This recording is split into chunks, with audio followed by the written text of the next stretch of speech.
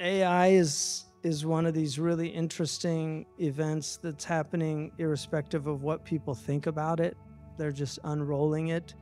And I think that's one of the problems with a lot of the technology is there's not a lot of deliberation or thought that goes into it. Technology is not neutral. There's a lot of simpletons that actually think somehow technology is a neutral phenomenon, and then how we use it is simply up to us. Technologies, by their very nature, have behavior embedded in them. They have also power embedded in them. So if you take, for instance, nuclear power will centralize by its very nature. You can't have people building nuclear reactors in their backyards, right? Whereas solar power is a decentralizing type of energy. People can have solar power on their roofs, and then they get the power. There's people that live off the grid that use. There's people who live next to rivers, and they have these generators that they put in the river, and it generates water from the technology.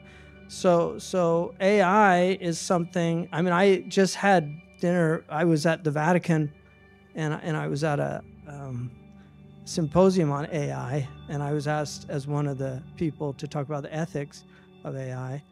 And to be honest with you, like I'm studying it now and trying to understand it.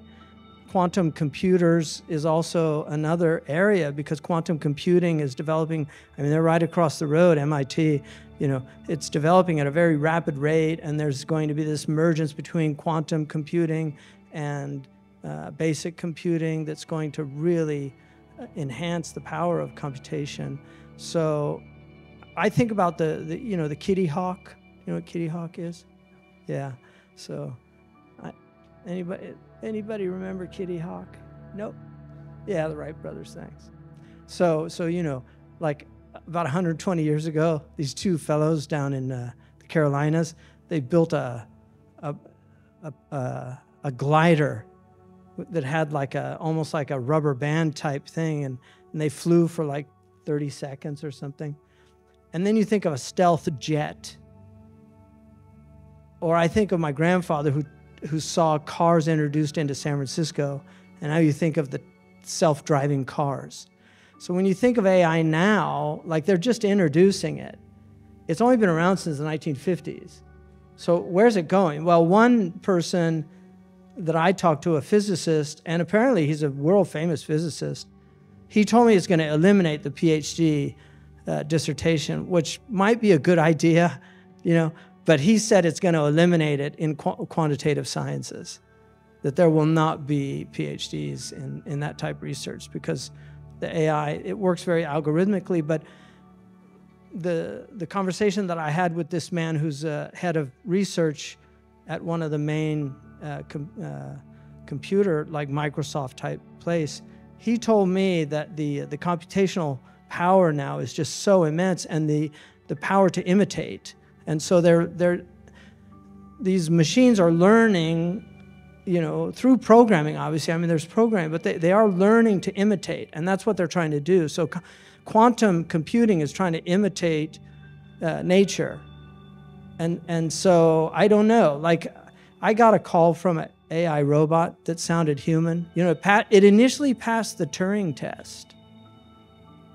But then I noticed something, and I said, "Are you a robot?" And it went, "Ha ha ha, do I sound that bad?" And then I was like, "Are you a robot?" And it said exactly the same thing. "Ha ha ha ha, do I sound that bad?" And I knew it was a robot. But they're going to work it out where it'll fool you. So I don't know. I mean, I think we should all be very troubled about these things. I'm worried about our young people growing up on all these machines. I've been talking about this since the 1990s. People thought I was crazy, thought I was a Luddite. I think everybody should read Elias's Under Technology's Thumb. You should read Langdon Winter, who was at MIT, who wrote Autonomous Technology. Read Mary Shelley's Frankenstein. That's a good place to start. I mean, do we really know what we're doing? And I'm not a believer in determinism, in this idea that you can't stop progress. If it's killing you, you should. The idea of AI having life or robots having life, I don't believe that. They can imitate and look like what, the Jewish tradition has the golem, right? So they could create some kind of golem, but is it life? I mean, unless there was an embodiment of demons or something, who knows? I mean, I don't know. These are all really difficult things because we're all here in the same boat and people have different views about different things. But I would say, that the idea that it's thinking, I don't believe that. I think human beings, I don't, but I could be wrong. Because, if you pour water into a cup, is it drinking? Is the cup drinking? Is the boat swimming, the submarine swimming? I don't know. It depends on how you define thinking. But for us, thinking is, it's a very profound metaphysical truth that human beings uniquely think. I mean, we know that animals have some levels of perception and memory even. I mean, Aristotle talks about that. But thinking, the ability to abstract, Adam alayhi salam was given the ability to abstract what's called tajreed. And Fakhruddin al-Razi mentions this in being able to name, which is why Muslims are essentialists in that way, that we believe that things do have essences. And that essence is what enables us to talk about universals, the universus, the one in the many. So you're able to particularize, you're able to universalize the particular, which is why, like in logic, it's very interesting. In our traditional logic, we always use singular. And I really appreciate the fact that I'm tooting his horn because you guys really have a gem over here, so I just want everybody to know this. But, when you look at most modern logic books, they're not written properly because they make it, there's a fallacy in them. In all the traditional Latin and Arabic and Hebrew, they always use the singular. So they don't say all men are mortal. They will always say every man is mortal.